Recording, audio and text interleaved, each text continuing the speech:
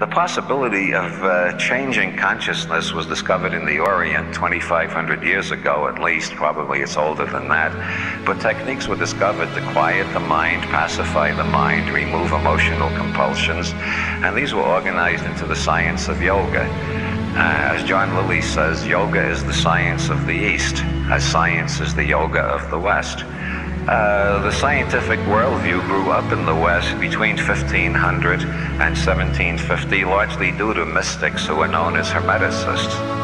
This Hermetic scientific revolution between 1500 and 1750 saw theology as its enemy, and there was no conflict between Hermeticism and science. They were both based on experiment. Find out what happens if you do this. And they were both opposed to the authority of the church.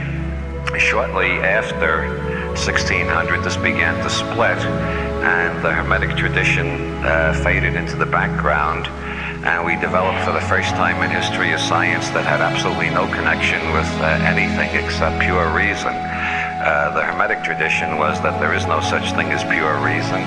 You've got to first work on your own perceiving apparatus to correct your prejudices, and the scientist is not separate from what the scientist observes. And the general yogic attitude that you are the master who makes the grass green. Western science lost that insight, and from Newton onwards, we had the idea that it doesn't matter who you are. If you follow scientific procedure, you'll find the truth. This began to break down after 1900 due to Sigmund Freud, who pointed out that even scientists are human beings and may have neuroses, and that scientific theories may be elaborate rationalizations for neuroses. And the influence of Karl Marx, who pointed out that no matter what you're theorizing about, it's a mirror of your economic status and what your economic goals are. So science began to have data to look at science itself critically. That's how intelligence increases, when intelligence looks at intelligence and criticizes intelligence. And so due to psychoanalysis and anthropology and Marxism and various other shocks, we got to the point where we could look at science and say science is the product of people. People are doing this, and their prejudices are getting into it. And it's not just enough to say, I will be objective. You've got to learn to change yourself from the inside out before you can even begin to approximate toward objectivity. How do you do that? Well, that was a hard one, and it took a while to begin to find answers to that. The big change overcame when Albert Hofmann, after accidentally ingesting LSD, went through a profound experience, in 1942, which he did not put into words until 1982. It took him 40 years. Well, he was educated as a classical chemist with a classical scientific background, and assumed that there was such a thing as an objective observer and so on. So it took him 40 years to figure out what LSD meant. In 1982, he wrote an essay on the 40th anniversary of the discovery of LSD, in which he says, the main thing I've learned from LSD is that there is no objective reality separate from us. All there are the realities that our nervous systems construct out of the signals they receive. This became obvious to others due to the things that were happening in quantum physics from 1900 on, and the doubling of knowledge between 1900 and 1950. Physicists discovered that the atomic world is just not describable in terms of Aristotelian logic.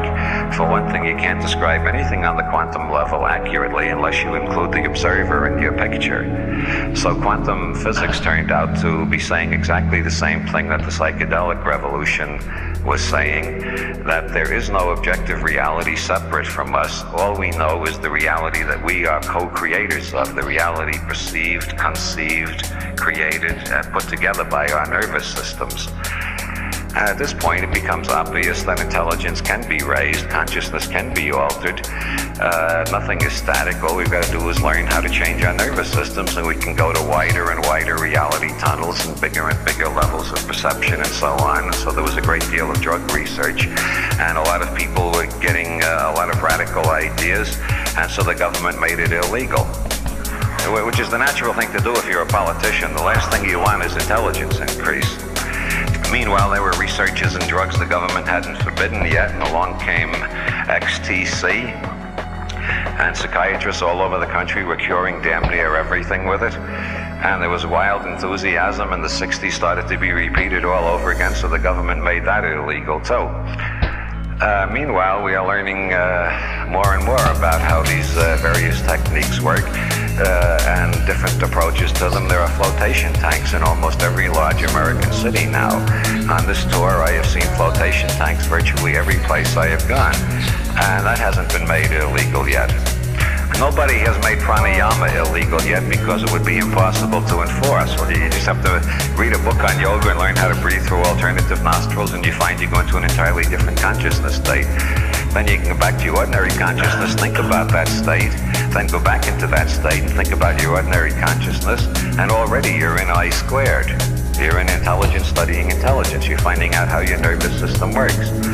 So with each decade since the 1960s, we are moving more and more to the place where we can change our nervous systems, change reality tunnels, and make bigger and bigger reality tunnels. Once you look down at your reality tunnel, whether your reality tunnel is Ohio Methodist, or New York Jewish, or Marin County hippie, or Tokyo capitalist Zen Buddhist, or Iranian Muslim fundamentalist, once you get to the level where you're outside your reality tunnel looking down at it, you can compare reality tunnels, and then you're on a higher level of intelligence already, because you're no longer a conditioned mechanism just following the reality tunnel that was accidentally imprinted or conditioned, and you can start choosing between reality tunnels.